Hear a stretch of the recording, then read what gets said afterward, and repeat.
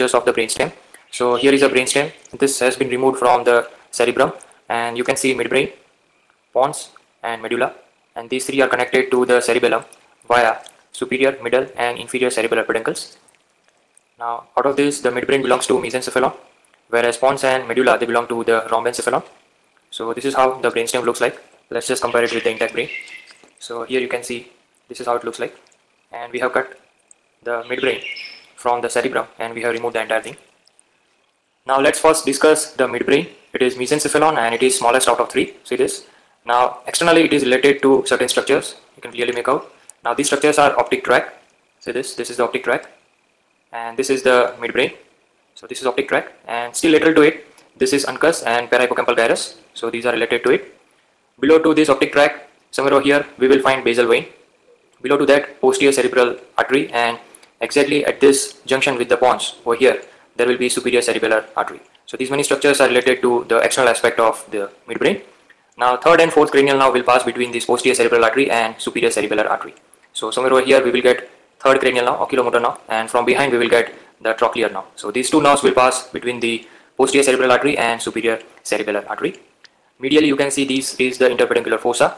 So it is forming posterolateral boundary of this interpeduncular fossa and is related to the stalk of pituitary, infundibular stalk, tuber cinereum, mammillary bodies, and posterior perforated substance.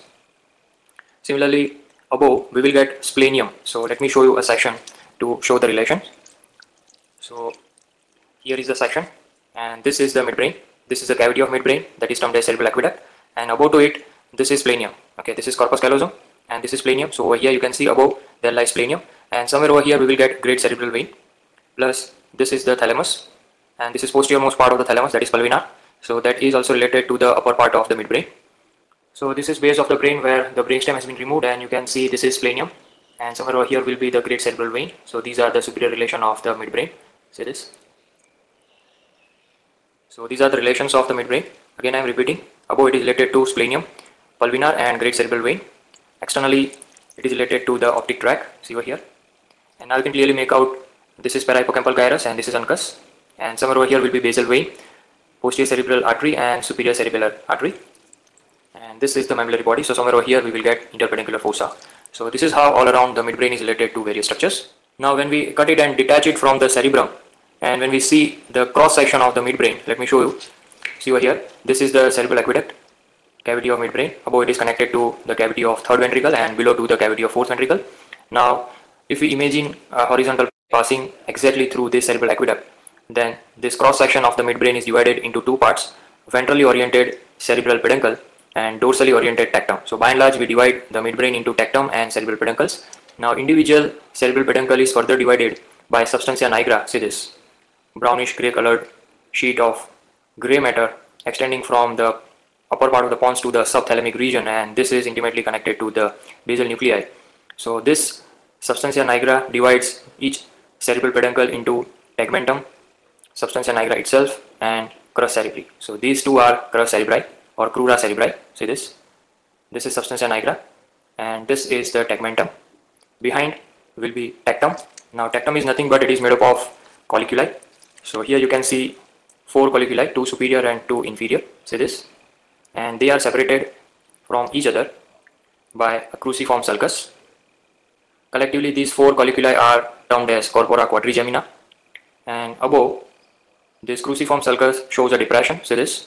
And this lodges pineal gland. Let me show you in another specimen. So here these four are the colliculi, and this is what we are discussing. This is pineal gland lodging in a depression at the upper end of cruciform sulcus. See, this is cruciform sulcus.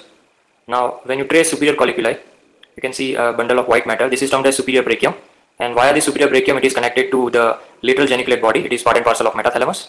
Similarly, this is inferior colliculi connected by another band of white matter. This is termed as inferior brachium, and somewhere over here it is cut, but somewhere over here it is connected to the medial geniculate body. So medial and lateral geniculate bodies are part and parcel of metathalamus, and they are connected to superior and inferior colliculi via two brachia. So superior colliculus is connected to lateral geniculate body via superior brachium, and inferior colliculus is connected to medial geniculate body via inferior brachium.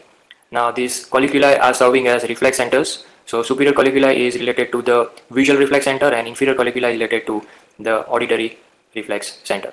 So this is the cruciform sulcus, and the lower part of this vertical limb of the cruciform sulcus shows a bulge, and that is nothing but frenulum velli. See this, and this is the superior medullary velum that already we have discussed in the fourth ventricle. So here is the frenulum velli, and this shows decussation of fourth cranial nerve. So at the level of inferior colliculus, the fourth cranial nerve or trochlear nerve will emerge out, and the fibers will decussate, and you can clearly make out this is the stump of trochlear nerve or fourth cranial nerve. See how it is going in front. So here also you can make out a small stump is left, but here this you can clearly make out this is the trochlear nerve. So here the fibers will decussate to form frenulum velli, and then this trochlear nerve will wind around the lateral aspect of the midbrain, particularly crus cerebri. And as we have discussed, third and fourth cranial nerve will pass between posterior cerebral artery and superior cerebellar artery. See, this is the trochlear nerve. So it is the only cranial nerve emerging out from dorsal aspect of the brainstem. Except first and second cranial nerve, all the cranial nerves are emerging out from or attached to the brainstem. And out of all, only trochlear nerve emerges out from the dorsal aspect of the brainstem. See this is the trochlear nerve. Let me show you in another specimen. So here just I wanted to show you the trochlear nerve. See the same, the fibers are a bit longer and preserved. See this, reaching almost up to the ventral aspect. Along the right side also you can clearly make out, see how thin it is, and it is dedicated to only one muscle, that is superior oblique. See, this is the trochlear nerve. See this. Okay, so it will emerge out at the level of inferior colliculus, and the fibers will decussate. So the fibers will supply the opposite superior oblique. See this. Up to this point it is preserved, and similarly at the level of superior colliculus, from the medial aspect of this crus cerebri. Now these two are crus cerebri, that is what we have discussed. So along the medial aspect there is a groove, and through this groove the oculomotor nerve emerges out. See this is a stump of oculomotor nerve. So it emerges out at the level of superior colliculus, whereas the trochlear nerve emerges out at the level of inferior colliculus, and these two nerves will then pass between the posterior cerebral artery and superior cerebellar artery. See this. Now here lies the interpedunculaar fossa and its contents. Now if I put a cut parallel to the substantia nigra, and if I reflect crus cerebri, just see it's a coronally oriented sheet of grey matter. See this, you can also see in the depth the discolorated or pigmented substantia nigra. See this, deep inside, and it extends above up to the subthalamic level. See on other side also. See, this is the substantia nigra. Deep inside also you will see the fibers. Let me cut a portion of crus cerebri to show you the substantia nigra. So deep inside you can appreciate the discolored area. This is the substantia nigra. See this. Okay. It is made up of pars compacta and pars reticularis. Here also you can appreciate. Now along the dorsal aspect, below the inferior colliculi, you can see these white bundles. These are superior cerebellar peduncles. See this. And in between this is superior medullary velum, and these peduncles will enter into cerebellum. So cerebellum is connected to these two superior cerebellar peduncles, and the fibers will pass through it. See this. These are basically converging peduncles and forming part of the boundary of fourth ventricle. See this again in this specimen. Here are the superior cerebellar peduncle partially cut, and these are the colliculi. So here this is how it forms part of the boundary of fourth ventricle. So this is how the midbrain looks like. Next is pons. The literal meaning of pons is bridge. As you can see, this is the middle cerebellar peduncle. This one is the another middle cerebellar peduncle. So it is a connecting device, and above and below also it connects the upper and lower area. So basically it behaves as a bridge, and so is the name given to it as pons. Now the striking feature of the pons is along the ventral aspect there are multiple horizontal grooves, and these grooves are produced because of the underlying corticoponto and pontocerebellar fibers which are crossing the midline and forming this horizontal grooves. Now this is directly proportionate to the telencephalization. So more the development of the telencephalon, more the surface area of the cerebral cortex, more the number of neurons are accommodated, and more the number of corticopontine and pontocerebellar fibers. So this is the basilar part of the pons, and higher the development of the cerebral cortex, more the ventral convexity of the pons. So that is directly proportionate to the number of fibers it is accommodating. So this is basilar part of the pons, and as I told you, posteriorly it is connected to the or continuous as middle cerebellar peduncle, and then it is connected to the cerebellar hemispheres. So at the junction between the basilar part and the middle cerebellar peduncle, you will find stumps of the fifth cranial nerve or trigeminal nerve. There are two roots emerging out at the junction, the medial motor and lateral sensory. The sensory is larger as compared to the motor. So these are the medial and lateral or the motor and sensory roots of the trigeminal nerve. And when you draw a vertical line just behind to the sensory root of the trigeminal nerve, then posterior portion, this is the middle cerebellar peduncle. So up to this imaginary line is the basilar part of the pons or ventral aspect of the pons. It is having two borders, upper and lower. The upper border, particularly in the midline, forms the posterior boundary of interpedunculaar fossa, and remaining border is related to the superior cerebellar artery. The lower border shows its junction with the medulla. See this? And over here lies anteroinferior cerebellar artery. Now in the midline along the ventral aspect you can see a sulcus. This is basilar sulcus and this is occupied by basilar artery. Basically this portion of the pons or ventral aspect of the pons is related to the clivus. Let me show you. So this is the clivus. It is made up of basisphenoid and basiocciput, and over here lies this ventral aspect of the pons. See this, if we put it like this. See, this is how it is lodged. Okay, and over here along the superior border of the petrous temporal there is attachment of tentorium cerebelli, and it is having a tentorial notch. So that notch passes through the midbrain, and below that notch the entire pons, medulla and the cerebellar hemispheres are lodging like this. So this portion of the pons is related to the clivus. Now posteriorly it is related to the cerebellar hemispheres, and in between pons and cerebellum there lies cavity of fourth ventricle. So floor of the fourth ventricle, particularly upper half, is contributed by the posterior aspect or dorsal aspect of the pons. So if we remove this portion of cerebellum and if we see it from behind, then you can easily make out that the posterior surface of the pons, say this is the pons and this is its posterior surface. Once we remove the cerebellum, this is how it looks like, and this is the pons, its dorsal surface, and that forms upper half of the floor of the fourth ventricle. Now above it is related to the superior medullary velum. Let me show you another specimen. See over here. So deep to it, this is superior medullary velum. Deep to it we will get dorsal aspect of the pons, and if you remove it, then this is how it looks like. So this is how it looks like when you zoom in and when you closely observe it. It is triangular in shape, bounded on either side by superior cerebellar peduncles, below by stria medullaris. This is the median sulcus. These two are medial eminences, and over here you will find superior fovea, which is the upper end of sulcus limitans, and this is the region of facial colliculi. Somewhere over here we will get locus ceruleus, that is part and parcel of reticular formation. So all these features we already discussed in a separate video of rhomboid fossa, so you can refer it to know the detailed description of these features. So this is how the dorsal aspect of the pons looks like, and it forms upper half of floor of fourth ventricle. See in this sagittal section, this is how it looks like. So this is the pons, and this is the cavity of fourth ventricle, and this is how it is related to the cerebellar hemispheres. And particularly in this specimen, this horizontally running fibers producing sulci or fissures are clearly seen. So let me zoom in, and that will give you an idea how these indentations are produced. See this. So the corticopontine fibers, when they terminate into the pontine nuclei, the fibers from these pontine nuclei will emerge out. They are pontocerebellar fibers. They will cross the midline and they will reach to the opposite middle cerebellar peduncle, and this is how they produce along the surface. Now next to the pons is the medulla. Its shape is truncated cone-like, and so as it looks like a bulb, and so as it is termed as bulb. And we have got some terminologies like bulbar paralysis. So this is the bulb. It is a synonym of medulla oblongata, and below it is continuous with spinal cord. So the junction between medulla and spinal cord is somewhere at the imaginary line, passing at upper aspect or upper part of the first cervical vertebra or the atlas, and it also passes through middle of the odontoid process. So if you imagine a horizontal line passing at upper border of the atlas and middle of the odontoid process, that will be an imaginary junction between medulla and spinal cord. As it is in continuation of spinal cord, most of the external features are similar with the spinal cord. So it is having anteromedian fissure, it is having posteromedian sulcus, and it is having anterolateral and posterolateral sulci. And deep to this there lies anterior, lateral and posterior white matter, and they will coincide with the anterior, lateral and posterior funiculi of the spinal cord. So this is how the medulla looks like. It is connected to the cerebellum via inferior cerebellar peduncles.